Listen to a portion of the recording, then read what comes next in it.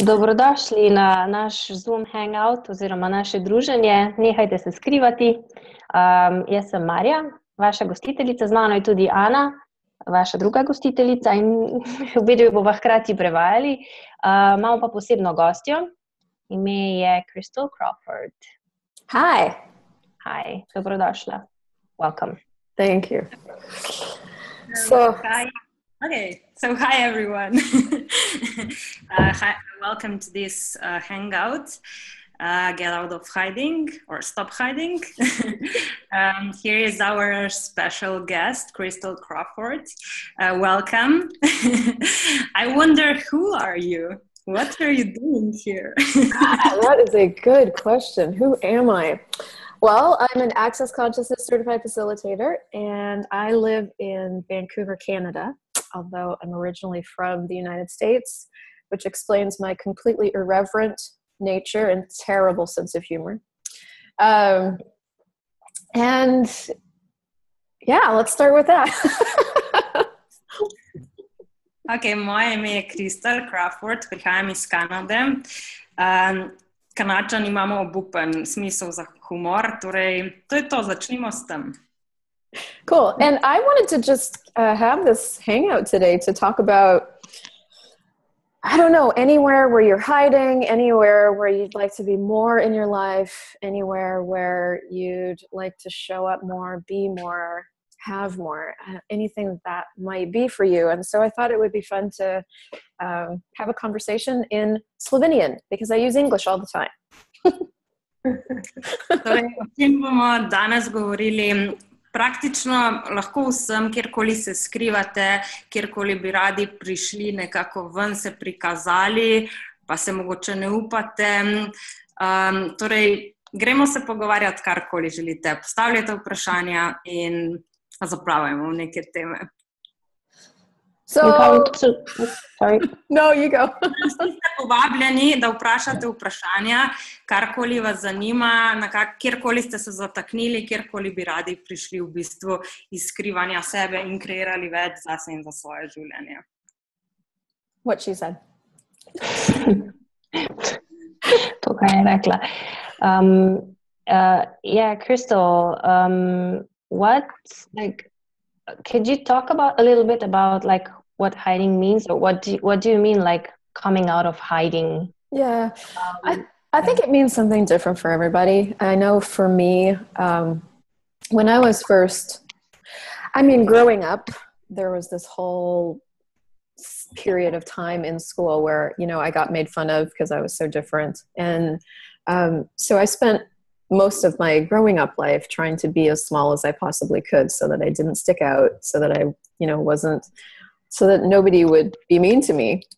And I found that heading into my adult life, that carried over in different ways. I didn't want to be too loud or too popular or too bright or too much, Torej, kjer sem jaz odraščala, v tej okolici, v bistvu sem naredila vse, kar je bilo potrebno, da sem se čim bolj skrivala, da sem bila čim manj opazna, in v bistvu to sem vložila ogromno ene energije.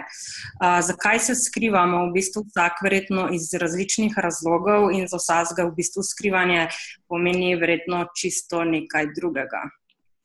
And there was this whole, when I got into Access Consciousness about 2.5 years ago, so not very long, and became a certified facilitator within about 8 months. So some people have taken quite a few more classes by the time they choose certified facilitator, but I went fast, which was good. And when I started creating as a facilitator, I had to begin facing everywhere where I still wanted to be in hiding. Pred 2 leti nazaj, 2 leti pa pol nazaj, v bistvu sem se spoznala z Access Consciousnessom in nekako šla sem zelo hitro čez oziroma pač zelo hitro sem napredovala, začela delati stvari z Accessom in zelo hitro so se začele prikazovati stvari oziroma področja, kjer sem se še vedno skrivala in so nekako prihajale ven, bile so izredno opazne in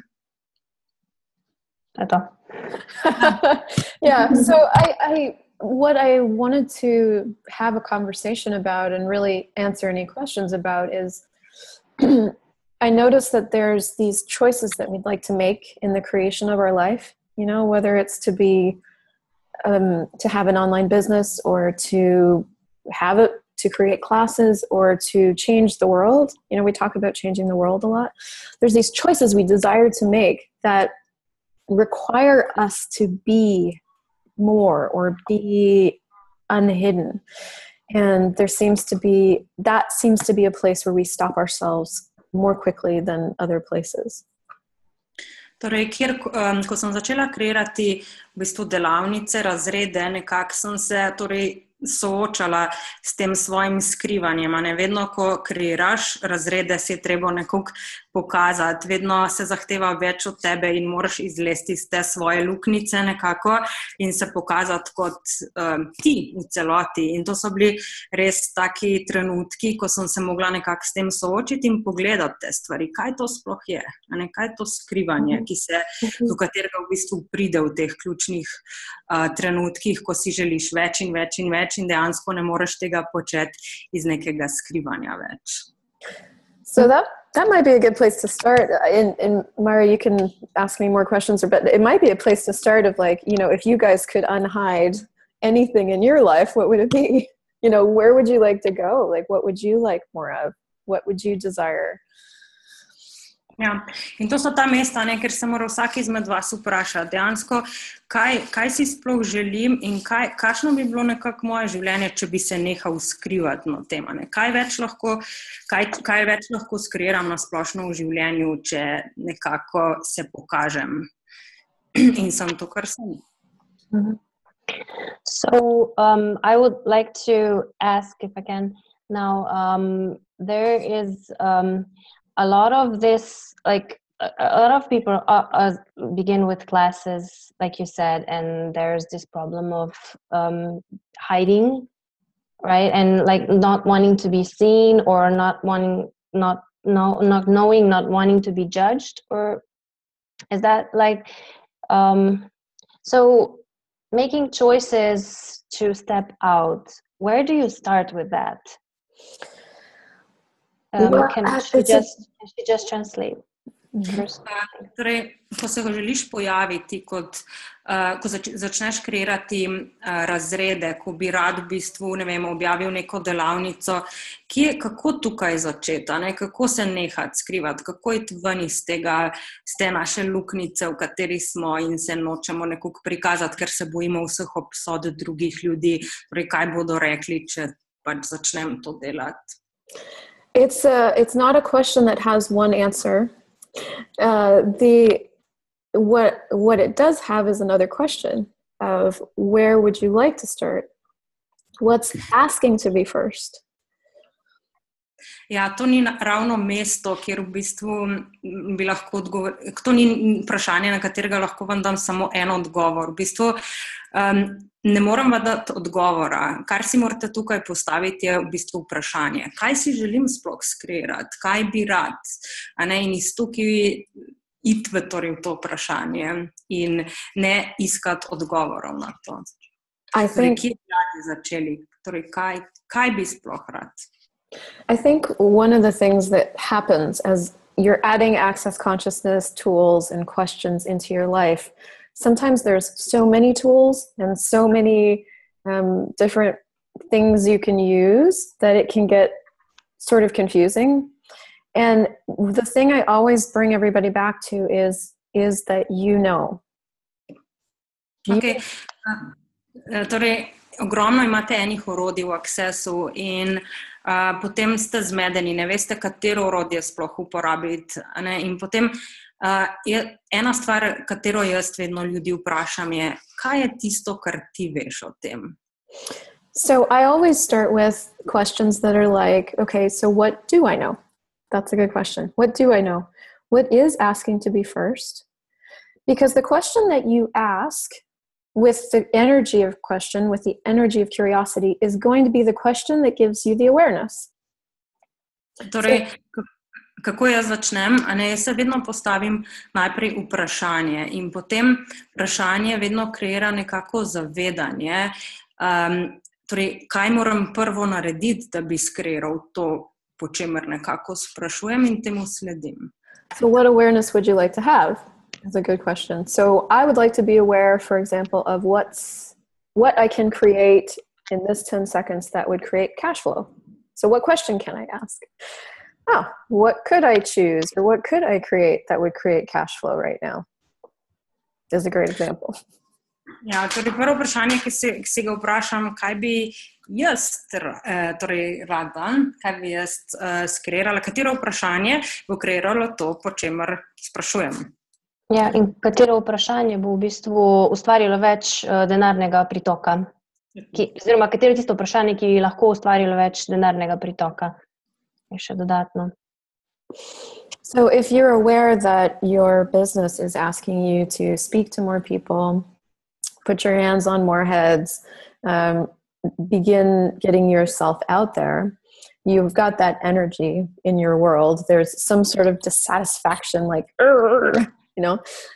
what's asking to come out? What is asking to be born?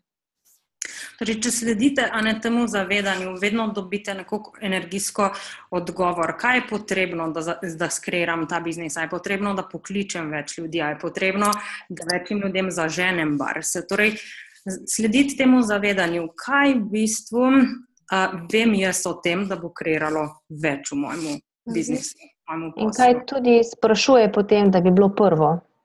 To je tudi to vprašanje. Kaj je najprej potrebno, da naredim?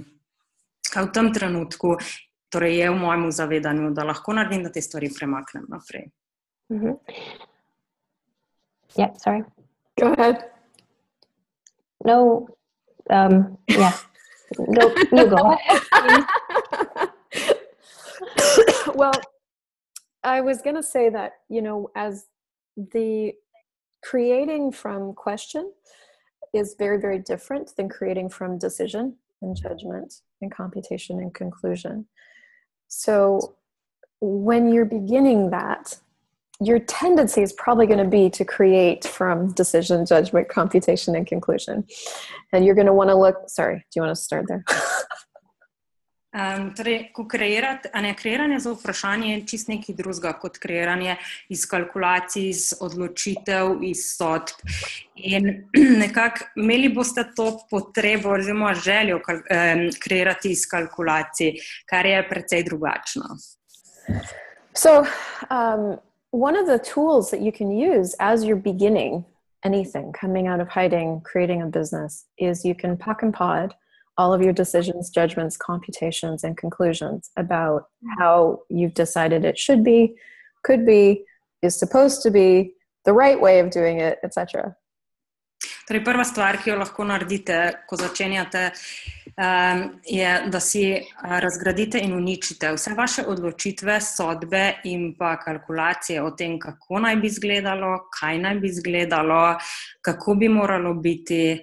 To je dober način, kako lahko v bistvu začnete. Pa tudi zaključke.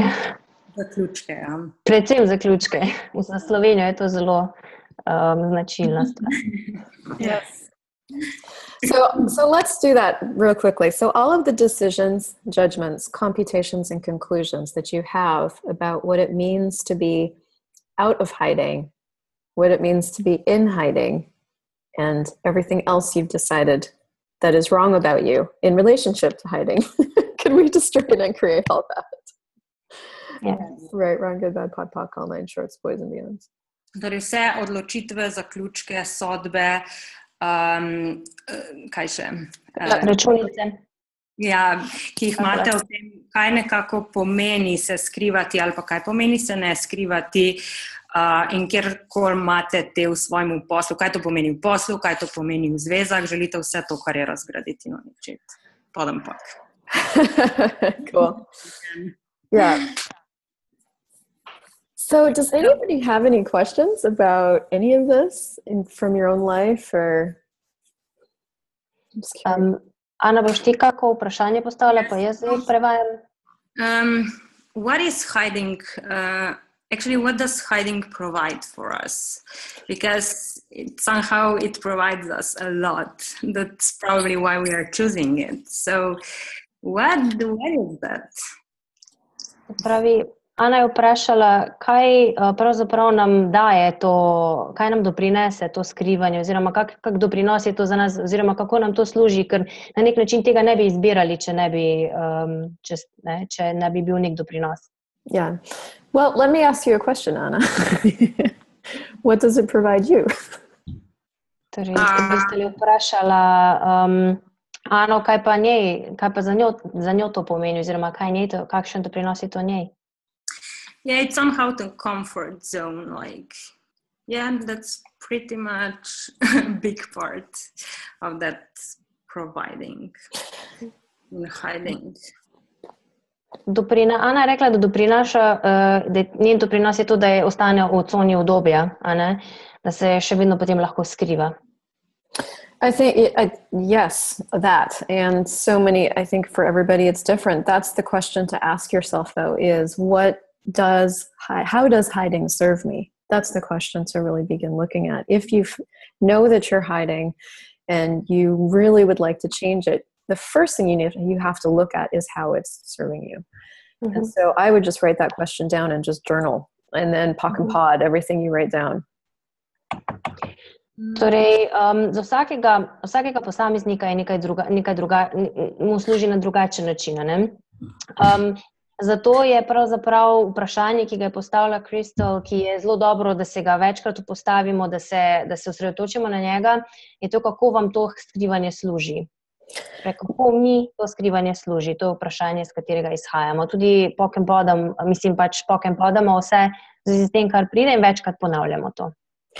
And I find that as I keep creating and keep choosing, that it's like unhiding happens in layers, so I'll make one choice that feels really big and out of my comfort zone, and then that becomes comfortable. And then I'll make another choice, and then that feels big. So it happens in layers. And I think so many times we look at this subject or coming out of hiding as this massive one choice to rule them all. And it isn't. It's simply a choice in this 10 seconds. What's going to create greater in this 10 seconds? How can I be greater than yesterday? Se pravi, to skrivanje, v bistvu to, ko podamo, ko čistimo, ko razgrajujemo, v bistvu to gre po slojih. Vsakič potem neko novo izbiro izberemo in potem spet nek nov sloj, ki ga lahko razgradimo, očistimo, ki se lahko spremeni. In potem, ni neke ene in edinstvene izbire, ki bo v bistvu zavladala nad vsemi, ki bo vse spremenila, ampak gre po slojih, različno, več različnih delov je tukaj, da pridemo do celote. Yeah, and I would like to ask something else, like, beside that, I think it's that big distraction of doubt, like, will I fail or will I succeed, whatever I choose? And do we just pock and pod it, or what else is here? Torej, Ana sprašuje, a je to v bistvu ta moteči, nekaj, kar nas moti, ta distrakcija, ta dvom, ali mi bo uspelo, ali mi ne bo, ali lahko to samo pock and podamo, ali izberemo nekaj drugega, oziroma izberemo drugače. So, yes. And let's talk about doubt a little bit. For those of you that might be newer to Access Consciousness, doubt is what we call a distractor implant. Yeah, I'm gonna... A lot of information. Sorry. Okay, I'm gonna take it over. So, torej tisti, ki ste novi v Accessu in mogoče še ne poznate tega distraktnega implanta dvoma, to je nekaj, kar imenujemo dejansko v Accessu, tako zgolj za informacijo, da boste vedeli, o čem govorimo. Moteči vsadek. And also, I would like to maybe the clearing statement, just to mention something about it. Zdaj sem v bistvu vprašala za čistilno izjavo, a je kdo tukaj, ki je čisto nov za Access, ki sploh še ni slišal za čistilno izjavo? Cool. So I will talk about the clearing statement, and it's that crazy thing I've been saying. I will explain it. And And then let's talk a little bit more about doubt, and then I'll describe why we're clearing that. Cool? Pravi, Christel bo povedala najprej o dvomu, potem bomo pa še povedali, zakaj čistimo, in bo v bistvu to povezala skupaj s čistilno izjavo, kaj pomeni. Okay, so a distractor implant is something that at some point in our existence as an infinite being, we were implanted with. When you look at an infinite being who cares and wants to be kind and wants to create a better place, the only things that could really stop that being are everything we deal with: doubt, blame, shame, regret, guilt, etc. Sorry, you're going to have to translate because I'll keep going. Torej, kot neskončno bitje v bistvu njene skrbnosti, nežnosti, in pravzaprav vse, kar nas omejuje od tega, oziroma kar nas pelje stran od tega, da bi bili to, kar smo, so ti usadki, moteči usadki, kot so dvom, krivda, jeza, srd, kaj sem še spustila, Ana? Jeza, obžalovanje in tako dalje. And so just for those of you that don't know about distractor implants, there's 20 of them. But doubt being one of those that when you're looking at creating beyond where you've created before, doubt can be one of those that comes up a lot. Well, what if this doesn't work? What if I choose this and it doesn't create? Is usually the question we function from. Se pravi, za tiste, ki ste novi, pač motečih usadkov je tam približno nekje 20, in eden izmed njih je tudi ta dvom. Se pravi, ta se pojavi predvsem, ko hočemo ustvariti ali pa nadustvariti ali pa nekaj novega ustvariti, vedno vprašamo, kaj če to ne bo delovalo, kaj če nam ne bo uspelo, kaj če mi spodleti. So when you find yourself going there, there's two things you can do. So you want to pock and pod the distractor implant of doubt and everything holding it in place. And you want to ask a different question. Se pravi, ko prijete do tega dvoma, lahko posežete na dva načina, se lotite tega. Najprej pock and podate oziroma očistite ta moteči usadek. Kaj bilo pa drugo? Postavite vprašanje. Okay, pardon. Cool. And by different question, what I mean is, if you're asking the question, what if this doesn't work? The universe is going to show you how it won't work, because that's what you're asking for. So what would... We are cute. The universe has no point of view about what you ask for. It's going to be like, oh, you want to know how it doesn't work? I'll show you. Yeah. Right? Ko začnete spraševati se, kaj če to ne bo delovalo, oziroma kaj če to ne deluje, kaj če mi spodleti. Ko postaviš vprašanje, ti vesolje dostavi točno tisto, po čemer sprašuješ. Se pravi, če sprašuješ, kaj če to ne bo delovalo, kaj če mi bo spodletelo, ti bo vesolje prineslo primere, oziroma v življenju situacije, kjer ti bo dejansko lahko spodletelo. Se pravi, ti bo serviralo to. So in vesolje nima stališča v zvezi s tem, po čem sprašujemo. To je tudi ena taka dobra informacija. I have so many languages to learn this year. Veliko jezikov se moraš še naučiti, Christel. But that's why we talk about asking, what would it take for it to turn out greater than I could possibly imagine? And the universe is going to go, oh, I can show you that.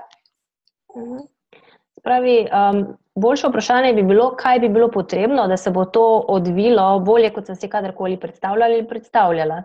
In dejansko bo univerzum bo rekel, ali vesolje bo reklo, aha, ok, to ti pa lahko pokažem, ja.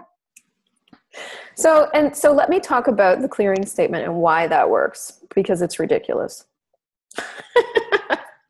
Najprej bom govorila o čistilni izjavi in kako deluje, zato ker je zelo smešno. So the clearing statement is right and wrong, good and bad, pock and pod, all nine, shorts, boys, and beyonds. Does that translate, or do you just say right and wrong, good and bad? No, we just say it, exactly. Okay, cool. So right and wrong is everywhere right and wrong and good and bad are the two polarizations, polarized reality. You literally only have choices along the spectrum. You either have bad choices or right choices, which isn't actually choice. So it destroys and uncreates the polarization of those two things. Se pravi, prvi delček je, čistilne izjave je right and wrong, good and bad, se pravi prav, narobe, dobro, slabo. Dejansko gre se za to, da v bistvu se uničijo tu polarizacija, se pravi polipolarizacija, se pravi, kjer je nekaj pozitivno, nekaj negativno, dejansko, da ne obstaja več polarnosti, da v bistvu, ker ni dobrih, slabih odločitev, so samo odločitve. Which is actually, the rest of the clearing statement does the same thing in different ways. And so if you want really detailed information, I would go to theclearingstatement.com. Is there a Slovenian translation of that? No, not yet. Okay, so then right and wrong, good and bad. Pot and pock. Pot and pock. Who has it? It's Dane's version of it, Dane's explanation on YouTube. Okay. Yeah, and it has Slovenian subtitles. It's okay. Okay, so we can post that. Maybe we'll send that out with the email about the clearing statement. But essentially, it's an energetic of anything that's limiting you or holding you back. So you bring up an energy that's like, and then we bulldoze it out of existence with the clearing statement. And what you have left is space. Se pravi, ko postavimo neko vprašanje, namen čistilne izjave je, da se vse, kar se dvigne pri tem vprašanju, vse omejitve, da se v bistvu ta eksplozija, da naredi neko eksplozijo, kjer sčisti vse te omejitve oziroma vso energijo, ki se je dvignila pri omejitvah in dejansko, da dobesedno eksplozija iz obstoja teh energij, ki nas omejujejo. Because what happens is we're so psychic that we pick up and have been psychic since we were created from the moment we became a being. And so we pick up on every other person in the world's point of view and feelings and thoughts and emotions, not knowing that we're doing it.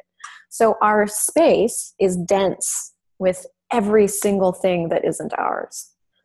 And that's why when we go to choose something, we feel like we can't, or we've got doubt that comes up, or we've got all this shit in the way between what we'd like to choose and what we feel like we can't choose. So the clearing statement acknowledges the shit, goes, is it yours? No, pock and pod, and gets it out of the way. Se pravi, že od samega začetka, od rojstva dejansko smo mi na tako jasnovidne spužve oziroma se zavedamo vseh misli, občutkov in čustev okrog nas. In na nek način to se utrdi, postane gosto v našem prostoru, ker mi kot bitje smo sam prostor. In dejansko čistilna izjava očisti oziroma da možnost in da prostor, da se vsa ta gostota, vse te misli, občutke in čustva, da se vse te stvari, kjer mi to kupujemo kot naše, da se izniči in razgradi, da dejansko mi začnemo se zavedati, aha, to nič od tega ni mojega. In dejansko lahko to spustimo. So when you're wanting to create more with your life and you're realizing that you quote unquote can't because you're afraid, you're doubting, you've never done that before, what are people going to say? What you want to start to ask is, if I were truly being me, what would I choose? Se pravi, ko začnete izhajati iz prostora, kjer želite začeti kreirati svoje življenje in svoj prostor, dejansko se vprašate, tisto pravo vprašanje bi bilo, če bi bila ali bil jaz v resnici to, kar sem, kaj bi izbral ali izbrala. Okay. Does anybody have any questions? Imaš še kdo kakšno vprašanje? What is choice and what we have decided that the choice actually is that is not? That's a good question. What is choice? Ana je vprašala, kaj je izbira in kaj smo se odločili, že vnaprej odločili, da je izbira, kar v bistvu ni. In Christel je rekla, ja, to je zelo dobro vprašanje, torej, kaj je izbira? So choice looks different. Sometimes choice is shifting into a different space. Sometimes choice is choosing to walk over to the coffee machine and make a cup. Sometimes choice is taking action on creating a class. Se pravi, izbira je lahko različno. Lahko je neke vrste delovanje in akcija, lahko pa je samo sprememba energije. Pravi, včasih lahko samo izberemo, da bomo neko energijo spremenili, ali pa se odločimo, da bomo nekaj naredili. Se pravi, ali da bomo ustvarili delavnico, ali da se bomo ostali in šli do kavomata in si naredili kavo. To vse je izbira. But one of the things that on the most recent telecall with Gary, which was facilitating a facilitator to create a facilitation. I don't know how that translates. But one of the things he said over and over and over is that the reason we do these clearings is to invite you or me into choosing a different way to be, something different than we can be, that would allow us to have what it is that we'd like us to have. So what can you be that would create what you'd like to have with total ease? Torej, Gary Douglas, ustanovitelj Access Consciousnessa, je na enem izmed svojih teleklicev, kako facilitirati facilitatorja, da napiše dobro facilitacijo oziroma da facilitira dobro facilitacijo, je povedal, da v bistvu dobro vprašanje tukaj je, da se raje vprašamo, kaj sem lahko ali kaj lahko naredim, da mi bo dala nove možnosti, nov prostor, oziroma da bom lahko ustvaril ali ustvarila svoje življenje, da bom lahko izbiral drugače ali izbrala drugače. So for example, when I was asking a question in Venice at Facilitators last year about what it would take for me to have the business that I knew was possible for me. And Gary said, you'd have to be willing to be the authority. And Dane said, you'd have to be willing to have more money than anybody else. More money and more success than anybody else, which is also a being. And that sat with me for a year. Torej, lani na facilitatorskem tečaju je vprašala Christel, kaj bi bilo potrebno, da postanem več, oziroma kaj je bilo potrebno v mojem življenju, kje se omejujem, kje se ustavljam. In potem je Gary rekel, da bi morala biti pripravljena biti avtoriteta. Dane je pa rekel, da bi morala biti pripravljena imeti več denarja kot Bog. In dejansko, in to je dejansko bilo ne nekaj, kar počneš, ampak nekaj, kar si, se pravi to bivanje. In s tem se je 1 leto ukvarjala potem. So what I realized one more thing and then what I realized when he said you have to be willing to be the authority, all of this stuff came up in my world about I couldn't do that, I don't know what I'm talking about, there's people that have been doing this longer than me. All my stuff came up in looking at, was I willing to be the authority? I'm like, so gave me a chance to look at, am I willing to choose that and pock and pod myself as I go? And it took me a little while to get there. Pravi, ko je Gary vprašal, ali si pripravljena biti avtoriteta, se je pri njej dvignilo veliko stvari, veliko omejitev, predvsem vprašanj, ali sem pripravljena na to, ali sploh sem sposobna to, ali mogoče, kaj pa jaz vem, drugi veliko več vejo kot jaz, ali jaz vem dovolj, da bom lahko postala ta avtoriteta. In dejansko je morala veliko se mogla usesti, oziroma veliko stvari je mogla premleti, da je dejansko to, v bistvu v njenem svetu je to sedelo približno 1 leto.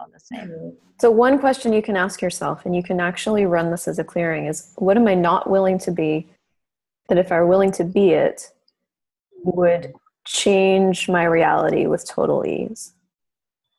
Pravi, eno izmed vprašanj, ki se je dobro vprašati, je, kaj nisem pripravljen biti ali pripravljena biti, ker če bi bila pripravljena to biti ali bil pripravljen to biti, bi spremenilo mojo realnost s popolno lahkoto.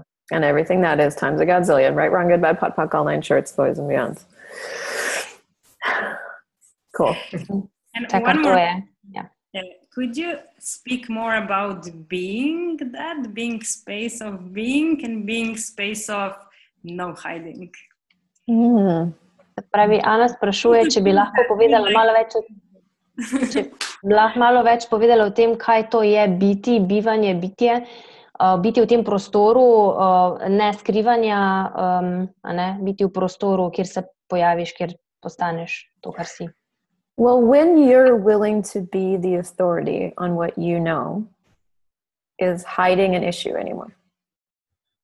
Se pravi, ko si pripravljen biti, postati ta avtoriteta, kot veš, da si, a je dejansko takrat se sploh je še problem to skrivanje? So what are you hiding from being?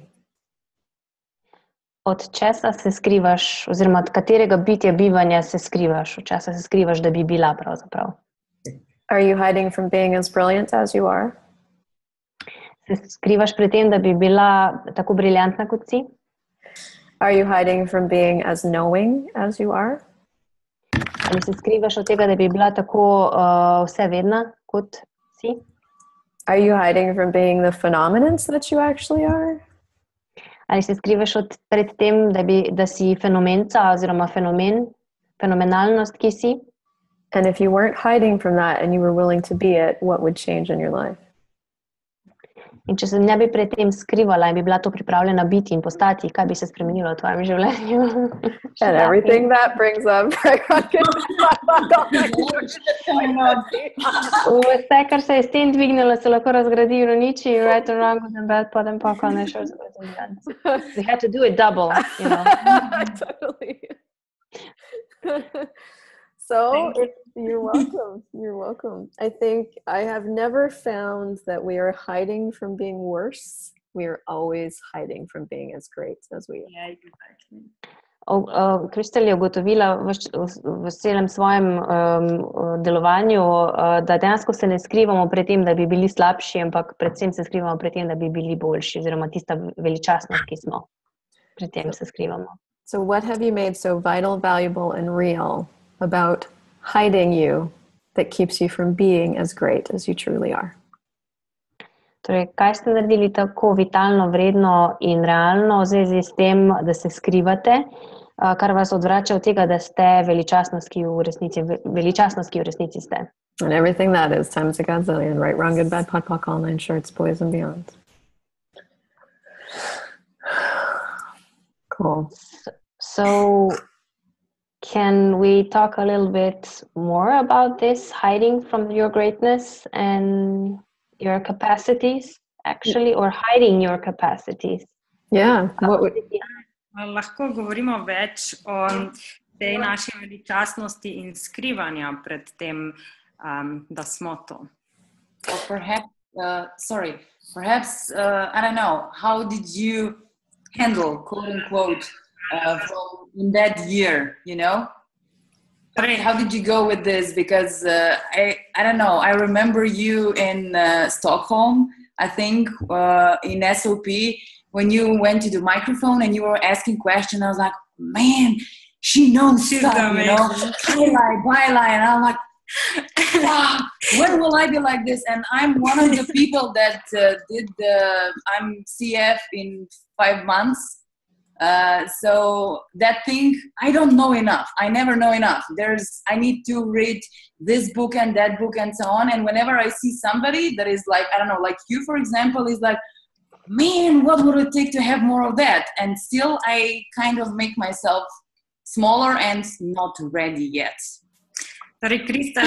Sorry. I remembered. So, She's on the roll.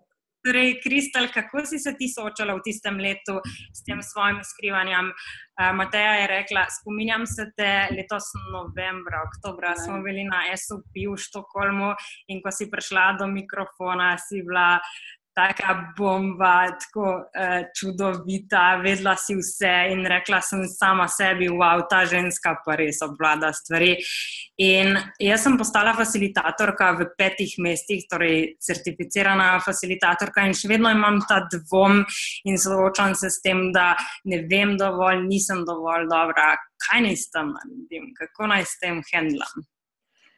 When I look at that, for me, it was just not acceptable that I slow myself down to the speed that everybody else thought I should go. Torej, v tem trenutku nekako jaz sem si rekla, jaz se ne bom upočasnila in se spravila na to hitrost, ker drugi mislijo, da bi mogla iti torej postopoma in počasi. Zame to ni bilo sprejemljivo.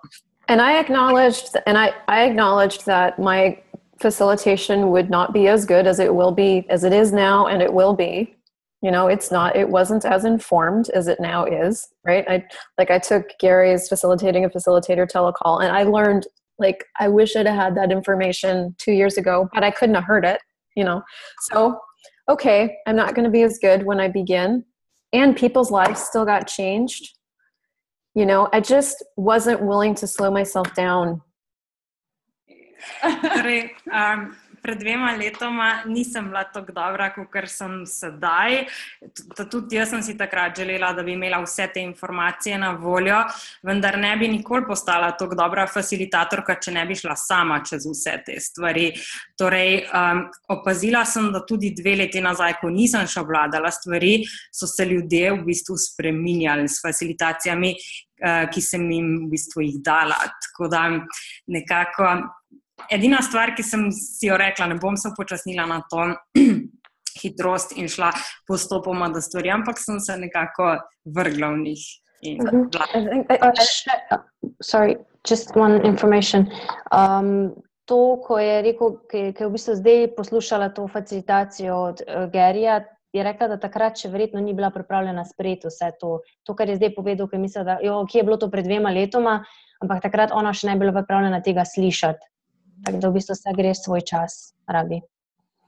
So I think that was piece number 1. And piece number 2 is I realized that in choosing that, it was really uncomfortable for me.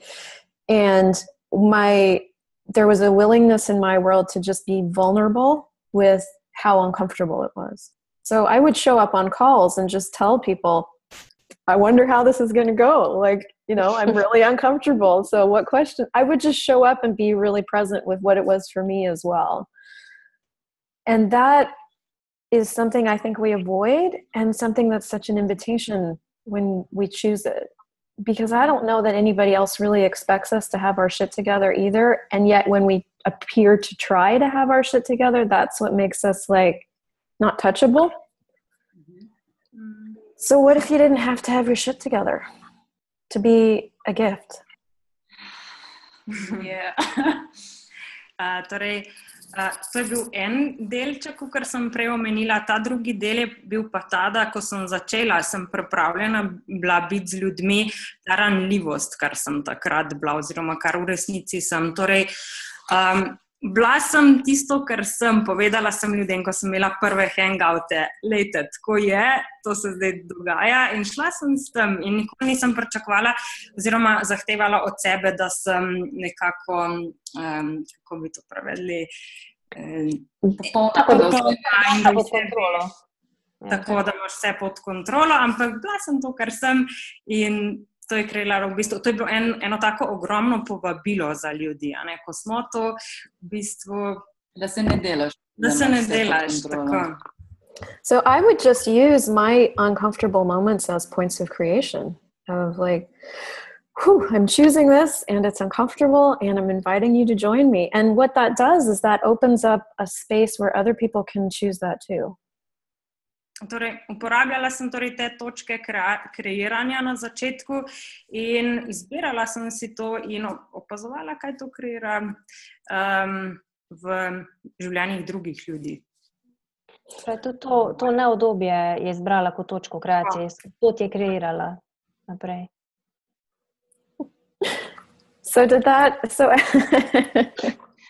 So what? I'm like, where do we go now? A lot of information. I know. So what have you made so vital, valuable, and real about having your shit together that keeps you from choosing beyond it?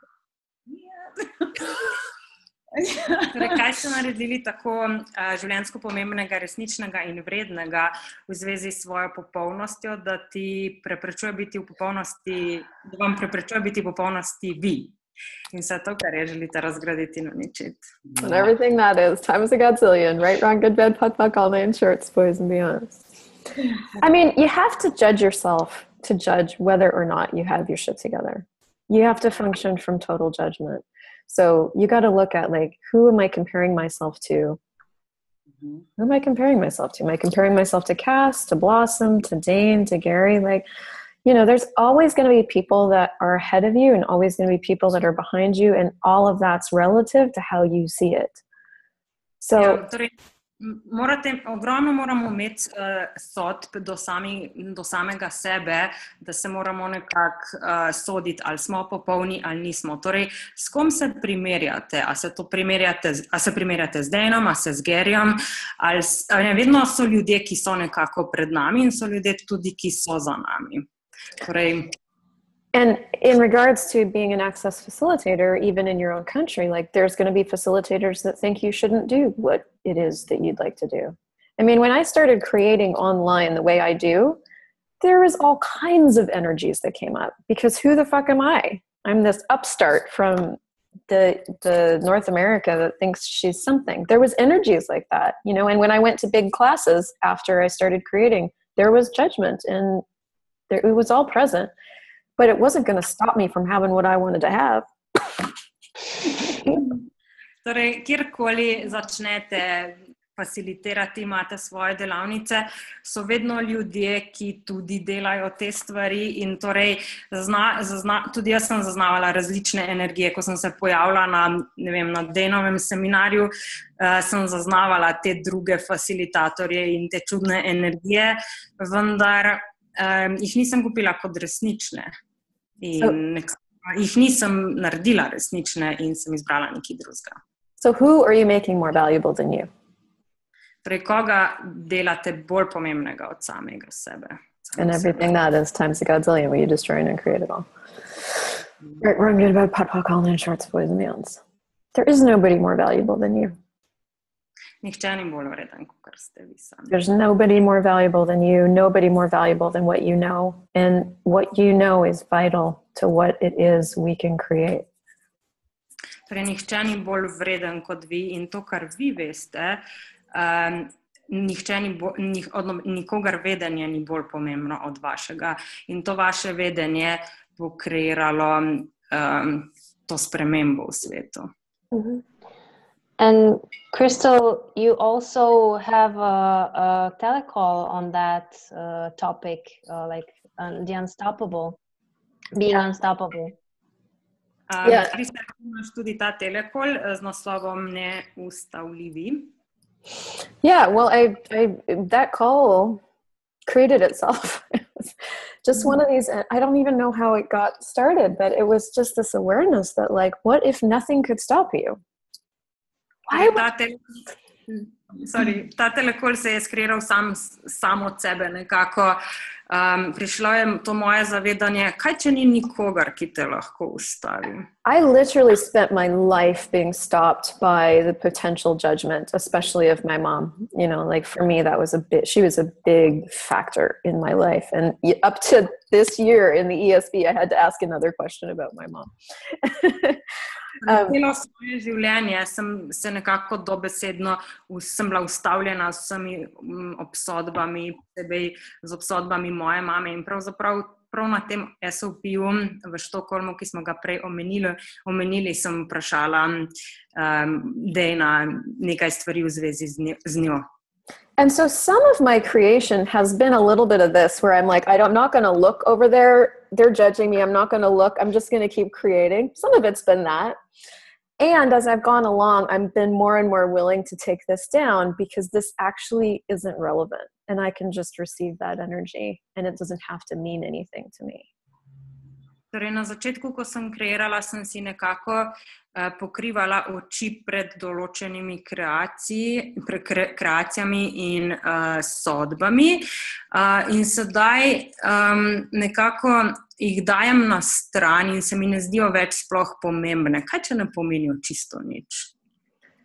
So what if judgment is just an energy? What if competition is just an energy and a choice that other people are making? Like, what would you like to create on the planet? Torej, kaj če je sojenje in kaj če je primerjanje samo energija, izbira, ki jo delajo drugi ljudje, in kaj če ne pomeni čisto nič? And one of my favorite things about the SOP, that particular class, is that's one of the classes that shows us that what we're being is what changes things. You don't require words. You don't require knowledge. You don't require any of that to change somebody's world.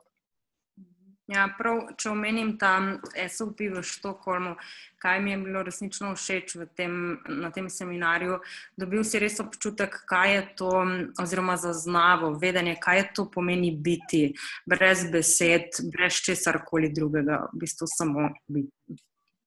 So what if you could create and then show up and then ask for the words to show up? Kaj če bi kreirali, postavljali vprašanja in potem vprašali, da se nekako besede pojavijo v vaše življenje. And if they don't show up, you get to sit there and look cute. In če se ne pojavijo, se usedite in se poglejte. Thank God we're all cute. Hvala Bogu, da smo tako simpatični. So I'm going to run that again. What have you made so vital, valuable, and real about having your shit together that keeps you from choosing beyond it? Kaj ste naredili tako življenjsko pomembnega in resničnega in vrednega v zvezi z vašim sranjem, da vam preprečuje, da bi izbirali onkraj tega? Želite vse to, kar je razgraditi in uničiti. And everything that is times a godzillion, right? Run to that PayPal online shirts, close again. Anything else? Še ima kdo kakšno vprašanje? Udeleženci? Any question? Anyone? Še kdo? So what happens when we don't hide anymore? Phenomenons. Cool. Is it only a choice? Well, for you, I think it might be harder than that. I'm going to need you to run around the block first and then jump on your head, actually, and then turn around 2,500 times, say 5 Hail Marys, and then maybe you could choose it. Torej, Ana je vprašala, kaj se zgodi, ko se nehaš skrivati, in Christel rekla fenomenca, torej fenomenalnost. In pa rekla, je to samo izbira, je to tako enostavno, pa rekla Christel, ne, zate bo malo težje, ti boš mogla 5 zdravih Marij zmoliti, pa 5krat okrog bloka laufa, pa še ene par stvari, tako da bo ravno prav. That's even funny in another language. Well. Smešno tudi v drugem jeziku. So we should stop hiding. Put us together. So, Christel, when are you going to show up here in Slovenia? That's a good question. Well, I'm looking at September. So I've got several different classes that I can do. We can do Unstoppable Live. We can do a business class. We can do a coming out of hiding. Like, what would you guys like to have? Mm-hmm. What's your country? What are you guys asking for? And what can we create? Like, I'm really interested in gifting you what it is that would change your world and make what you want to create possible. So September, I will be there. So what can we create? Torej, Christel, vprašala sem jo, kdaj se bo ona pojavila v Sloveniji, in je rekla, da je to dobro vprašanje in da bi se rada, da je septembra in da ima veliko idej, kakšne delavnice bi lahko imeli. Bi lahko imeli neustavljivi, delavnico neustavljivi, oziroma to neustavljivi na odru, to, da se nehate skrivati, delavnico v zvezi z današnjim naslovom. Veliko možnosti je. Zanimajo, kaj mi želimo, kaj bi mi radi ustvarili skupaj, oziroma kaj želi biti ustvarjeno v Sloveniji. So if you have any requests, send them to Marja or Anna or anyone and let me know. And we will, in the next few weeks, we're going to be creating the schedule and the classes. And so, how much fun can we have? Ja. V naslednjih nekaj tednih, oziroma če imate kakršnekoli ideje, predloge, lahko pošljete meni ali Ani, oziroma komorkoli pač, in dejansko se bo urnik, se bo v naslednjih tednih se bo kreiral, in koliko se lahko zabavamo pri tem. Cool. So thank you for this. Thank you for the conversation and for being you guys. I'm so grateful. Thank you for you. You're welcome. And we'll see you guys soon. Yeah, in September. Sounds awesome. Christel se zahvaljuje vsem nam, da smo bili tukaj, da smo soustvarili to druženje in te ideje, in se zahvaljuje nasploh za nas, za naše, da smo darilo, ko smo. In super, vidimo se kmalu v septembra. Bye for now! Bye. Thank you. Bye.